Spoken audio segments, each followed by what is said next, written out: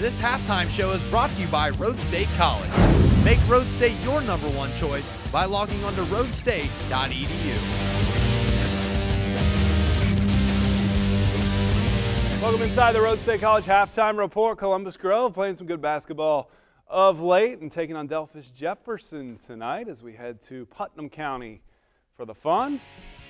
Midway through the second quarter, Grove up 12-10. Don't pay attention to the scoreboard. Jefferson's Tyler Bratton ties it in a back and forth second quarter. Then it's Logan Schrader for Columbus Grove spinning.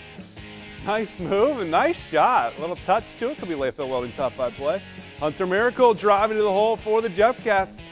Between the legs and the finish, we're tied once again. Then it's Tate Bernesser for Columbus Grove. Takes the handoff and lays it in. Tough shot.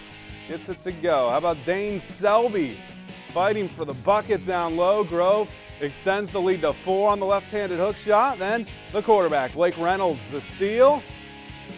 He's also a cornerback, so he can intercept it and take it the distance. Athletic finish. 20-14. They keep it coming. Schrader, straightaway 3.